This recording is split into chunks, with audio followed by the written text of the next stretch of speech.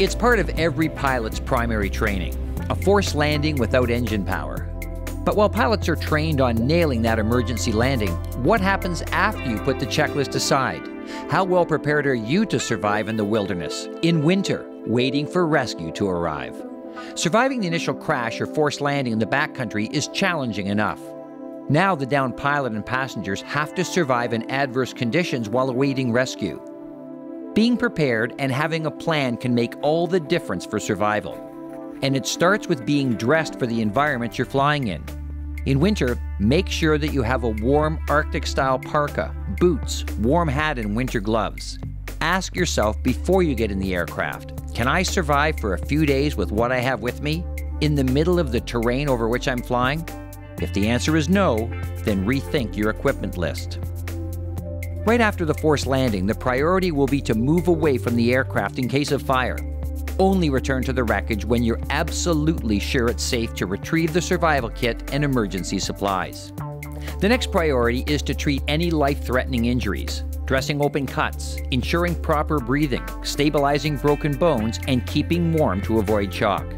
Beyond having a complete first aid kit, being prepared with first aid training is extremely valuable in dealing with this task. Next, ensure that others know that you need help. Were you able to transmit a Mayday or select code 7700 on your transponder before your forced landing? Is your ELT activated and is it working? Don't assume that it activated on impact. Manually turn the switch on. Is anybody aware of your whereabouts through a flight plan or flight itinerary? If you answered positively to these questions, chances are that help will soon be on its way, weather permitting. If you have a personal satellite messenger or PLB, activate it. Is your aircraft radio operational? VHF radio signals are effective only in line of sight. However, even with a handheld radio, you may be able to raise an airliner flying 5 miles above.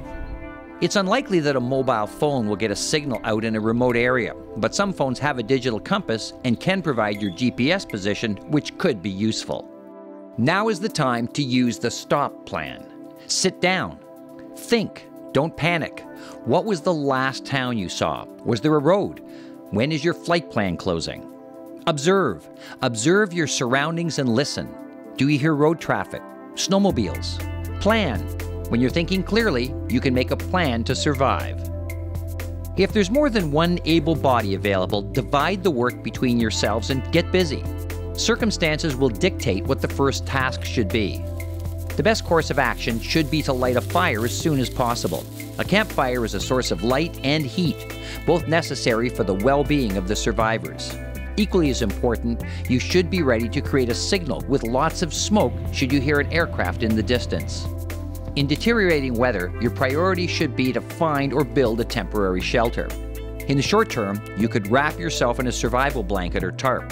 Anything that will offer some protection from the wind and precipitation will do. The goal is to stay warm and dry to prevent hypothermia. The aircraft wreckage might be useful as a wind barrier, but first check for stability and spilled fuel dangers. A fire should be built on the downwind side of the shelter. Use dead wood, like a fallen tree limb. Gather plenty of firewood before dark because you will go through a lot of it during the night. If the snow cover is thin, scrape it off to build the fire over bare ground. Otherwise, use stones or align logs on top of the snow to create a platform to build on. Never build your fire under a snow-covered tree or overhang. The heat will rise, melt the snow, and put your fire out. How successful you'll be at lighting a fire can depend on the contents of your survival kit. Storm-proof matches, lighters, magnesium blocks, and flares could all work. Your first aid kit might possibly contain items that could serve as substitute for tinder or fire starter. A small quantity of fuel from the aircraft will help in getting the fire started. Your aircraft contains a battery, which if not damaged during the landing is a source of spark and is effective in igniting dry kindling or fuel. Just make sure that your ELT has an independent power source before you disconnect the battery and use it to start a fire.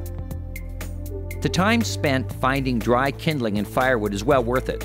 Dry deadwood provides more heat after igniting. But to create lots of smoke for a fire signal, use live evergreen branches. If you're not fully confident that you could actually start a fire in a survival situation, practice fire starting techniques or take a survival course. If you've downed over rugged terrain, or if the weather's closed in, it could be some time before help arrives. This means you need to build a more permanent shelter. Erect it at a short distance, preferably within view of the wreckage. Remember, that's what the search party is looking for. A tarp draped over a rope tied between two trees over a bed of evergreen boughs as a ground cover will offer adequate protection for 1 or 2 people. For a group of 3 or 4, or in the absence of a tarp, a lean-to structure built from chopped trees, covered with layers of evergreen boughs, will make a suitable shelter against wind and falling snow. Parts could also be stripped from the wreckage and used as building materials. Make your presence known. Smoke, lots of it, draws attention. If there's an open area nearby, such as a frozen lake, build a fire. Better yet, 3 fires forming a triangle, as this is recognized as a distress signal. Smoke can be produced by adding evergreen boughs or leaves to the fire. Have a large supply on hand to quickly place on the fire should an aircraft be seen or heard. Engine oil, tires, or other parts scavenged from the aircraft will create a thick pillar of black smoke, making it more noticeable than just a campfire alone. Ground-to-air signals, such as a V or an X or SOS, can be used by forming the letters out of branches, stones, or brightly colored or contrasting material. The symbols should be at least 8 feet across. A fabric panel of brilliant fluorescent color staked to the ground is very useful to attract the attention of the searchers. They'll be looking for anything out of the ordinary, and their eye will be drawn to any unnatural feature on the ground. A downed aircraft has the best chances of being spotted if portions of the wings or tail are brightly painted. Keep the aircraft clear of snow or brush. A signaling mirror can be an effective way of getting spotted during daytime in the sunshine. As a substitute, you could use a piece of metal or side window from the aircraft, foil, or any other reflective object. Flares should be used only when you're quite confident that they'll be seen. During the hours of darkness, chemical glow sticks, flashlights, headlamps, strobes, or even camera flashes can be used. An important task is to stay hydrated. Find some water. It's possible to survive a few days without water, but under stress, people should actually drink more water than they normally do. 2 to 4 liters a day is recommended. Often in cold temperatures, people neglect to drink because they do not feel overheated, yet you still lose fluids through breathing and perspiration. Finding drinkable water is therefore essential for survival. Snow might be your only source of water, but resist the temptation to eat it, as it will lower your core temperature. Always melt it first. If you're unsure that the water you have found is safe to drink, treat it first. If a suitable container is available, you could boil it for 10 minutes, plus 1 minute for each 300 meters of elevation. A water filter may not work as well in freezing temperatures. Otherwise, treat it with water purification tablets. In most survival situations, since rescue can be expected reasonably quickly, food is not a top priority. A person can actually survive for a few weeks without any. But in the short term, food items that include simple sugars will help fight hypothermia by activating the metabolism. High energy bars, cereal bars, and trail mix will do. Remember that food also is important in keeping up people's spirits. Next, settle down and conserve your energy. If you end up spending the night in the wilderness, don't expect to get much sleep, if any. If you're missing and people are alerted to that fact, somebody will be looking for you, so keep your spirits up. Regulations require that any aircraft operating where rescue may be more difficult because of remoteness or inaccessibility should have survival equipment on board. The aircraft survival kit should include a means to provide first aid, building a shelter, making a fire, signaling, and purifying water, and be sufficient for the survival of each person on board for a minimum of 72 hours. SmartPilots equip themselves with a personal survival kit that they carry in their pockets or in a survival vest. The survival gear is not always retrievable from the wreckage, and you can find yourself in a survival situation with only what you have on your person.